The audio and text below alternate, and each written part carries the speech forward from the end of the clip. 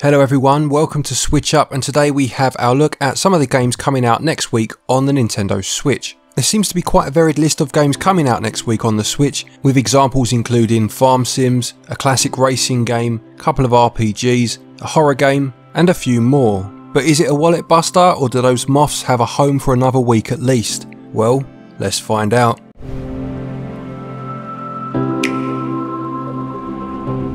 First up then, releasing on the 16th, we have Summer in Mara, which is a farm life simulator with crafting mechanics, albeit it's set on a tropical archipelago. Now I believe this actually came about via a Kickstarter campaign, and it promises to have an open ocean with over 20 islands to explore, the means to let you customise your own island with buildings, crops and farm animals, over 25 characters to meet along your way, more than 300 quests, plus a day and night cycle as well. Having just watched the trailer, it looks lovely to be fair, with a really colourful 3D world having been created, and looks like it could be a really relaxing experience. It reminds me very much actually of a game that's already on the Switch called Stranded Sails, a game that I played and very much enjoyed, so if it's anything like that one, this could well be a bit of a hit.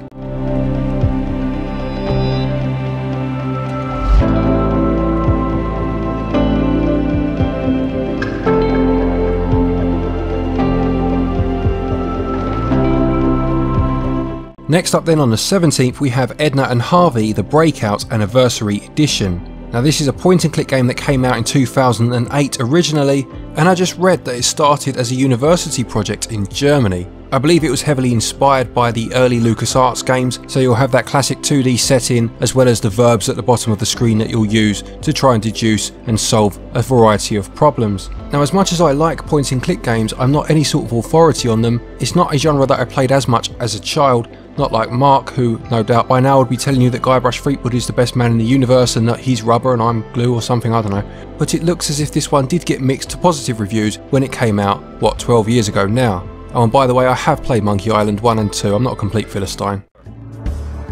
Hello? Struggle Jug. Is that your name? Struggle Jug. Am I not allowed in there? Struggle Jug. What a guy.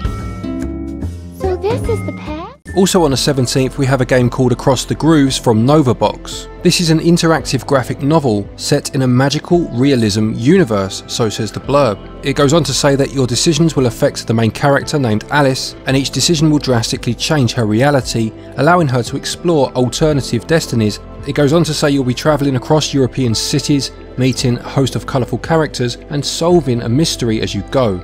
As you would expect by a game called Across the Groove, it's heavily music inspired, and the music actually adapts to the decisions you make, reflecting the mood of the characters for each scene. There are multiple story paths, with a variety of endings as well, and it's selling for a price of £15.99, which is actually not too bad considering the prices that some visual novels go for on the Switch.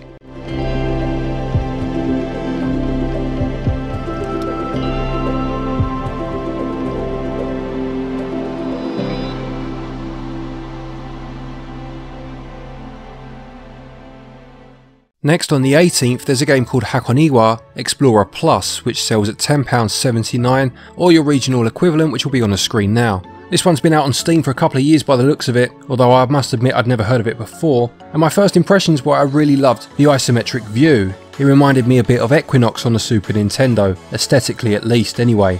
Then I started reading the blurb, and I've got to read some of this to you, you'll like this. So it says, it's an action RPG about getting beaten down, wrapped up, hip-checked and straight up eaten by cute female monsters. It goes on to say that the main character is basically an unemployed hobo, that you have to make do with crappy weapons, that you can take your pick from a wide variety of swimwear, including some that's actually for swimming and some that's just for show, and that most of the monsters are soft, cute, sadistic girls. I don't really know what to say after reading that, to be honest. I suppose if you like isometric ARPGs, female monsters, swimwear, crap weapons, or hobos, then this game's got you covered.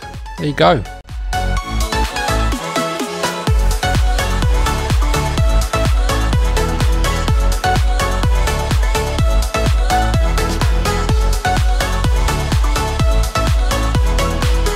Next then is a game called One Way Heroics Plus, which is actually from the same people that made the last game, although this one doesn't seem quite as crazy. It has quite an interesting premise by the sounds of it, and I think again this one's been out on Steam for a little while. It's an RPG where you have to keep moving towards the right, otherwise you get caught by the darkness. So even whilst fighting enemies or stopping in towns, the screen will continue to scroll, so you have to be very careful with your time. So it's basically a roguelike. I don't know how I feel about that. I mean, of all the genres to merge a roguelike with, RPG sounds like a terrible idea. Maybe I'm wrong, maybe it's very good. If you've played it before, perhaps you can let me know. But either way, that one comes out on the 18th.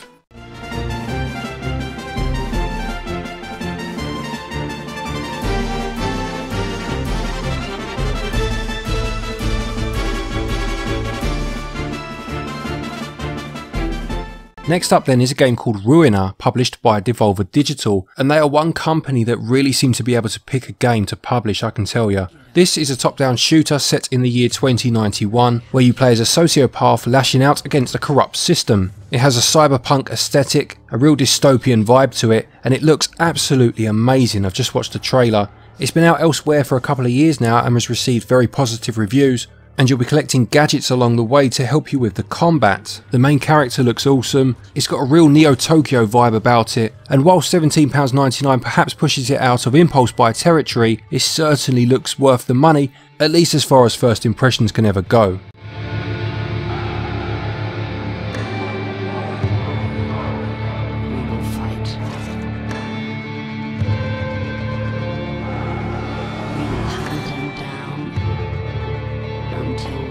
And next we have a game called Working Zombies. I'm not really sure what to make of this one, this is really strange. It's basically a collection of 4 games, so I assumed it would be a minigame collection, but 3 of the games are effectively the same thing. You play as a flight attendant, a nursery nurse, or a hairstylist, and they're basically Diner Dash clones by the looks of it.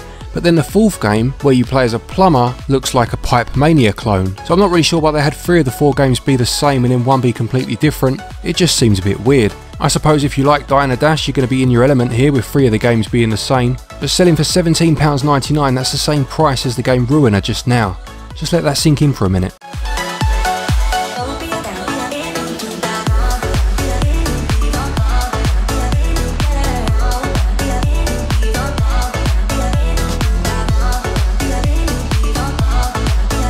Next up, and probably the biggest release for the week, this is Burnout Paradise Remastered, obviously made by Criterion but published by Electronic Arts. This originally came out back in 2008 for the Xbox 360, the PS3 and Windows, and was an open world racer where you raced along the streets of Paradise City.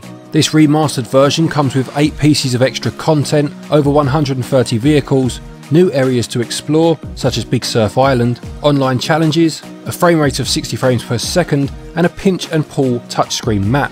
I never played this one back in the day. I played a lot of the Burnout games, but not this one in particular, so it'll be interesting to see how it comes across to the Switch. Obviously we've had some big ports recently with the BioShock and the Borderlands games, as well as the Outer Worlds, and the ports on all of those games have been of varying quality, shall we say, so I'm intrigued to see which camp Burnout Paradise will reside in once it's released.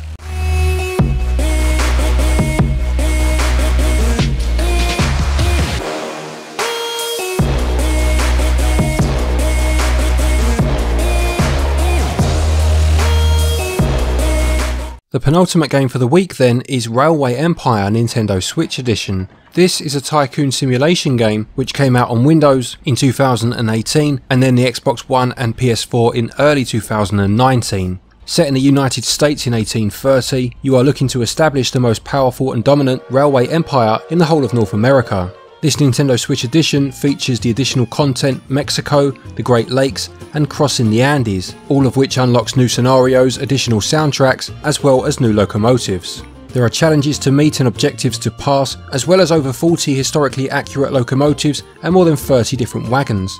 £35.99 is pretty expensive, although I'm sure you get your money's worth, but I think there is a physical version of this game coming, and I would like to think it's a game that would drop in price over time, so even if you just have a mild interest, that may be something to keep an eye on.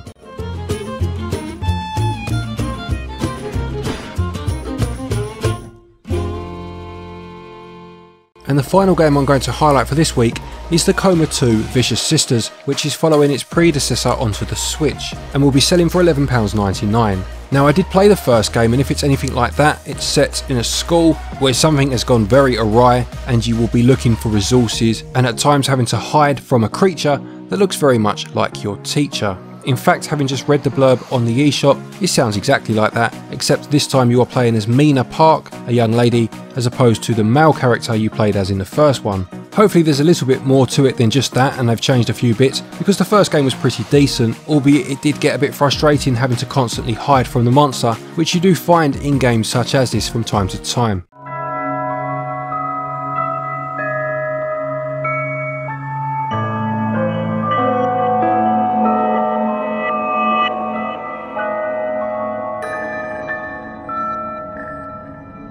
So that's our look for the week ahead then. Is it a wallet buster? I don't know about that, but there's some decent games coming for sure. Summer of Mara, The Ruiner, Burnout hopefully will be a good port, and Hakoniwa Explorer Plus just for the lols. Anyway, a quick thank you to our Patreons as always for your continued support, and to each and every one of you of course for watching our videos. Take care, stay safe, let us know which of these you're picking up if any, and until next time, happy gaming.